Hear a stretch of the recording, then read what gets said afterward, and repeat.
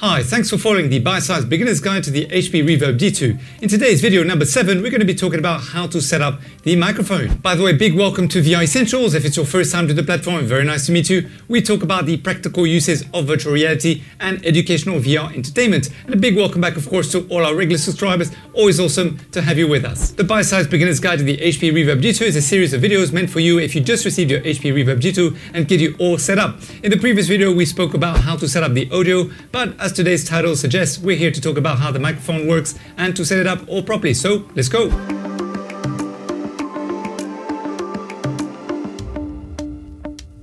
Okay, so first of all, go back to the sound settings page. So go to the input setting and make sure first of all that the driver that's selected is the Realtek USB 2.0. Now below that you should see a microphone icon with a blue bar. Now if you speak towards your VR headset, you should notice some activity on the blue bar, basically telling you that it's working.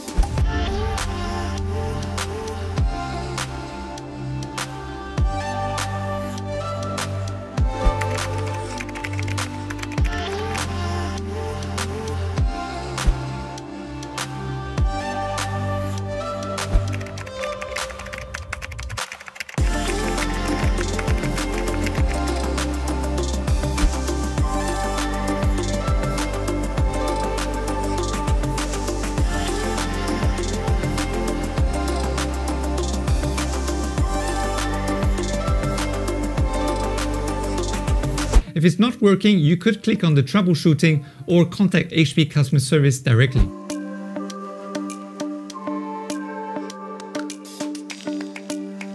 Now what you need to know is that the microphone level by default is set too high, to the point that it might actually make other users uncomfortable when you're talking to them in VR. Now after doing testing in various different VR applications, it seems that the value of 1 is true, which means that the moment that you put it on volume 1, everyone's going to hear you pretty clearly. Let me show you what I mean. First, let me play a test at volume 40. This is a test of the HP G2's microphone at volume 40. And then now let me play the same test at volume 1. This is a test of the HP REVERB G2's microphone at volume 1. Now the volume level may change depending on the VR application that you'll be using and also future software updates. Alright, so this is very exciting because we both have the audio and the microphone all nicely set up. So now let's both meet in the next video where I'll show you how to navigate around the mixed reality home, as well as optimize all the graphics display for the best performance, and also how to launch your first VR experience. Let's go!